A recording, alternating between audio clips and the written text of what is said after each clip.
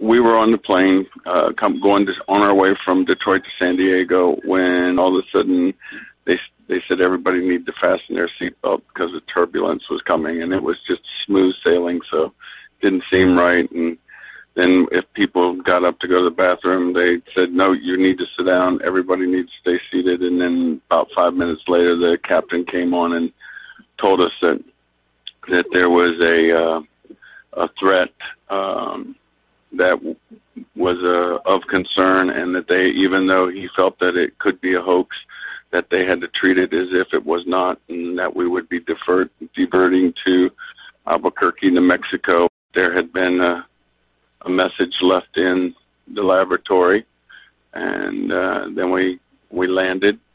We got off the plane. They first made everybody set all their hand luggage out on the tarmac and then step away, and then they had brought the bomb dogs to sniff everybody's hand luggage, and then I think they went through all the luggage on the airplane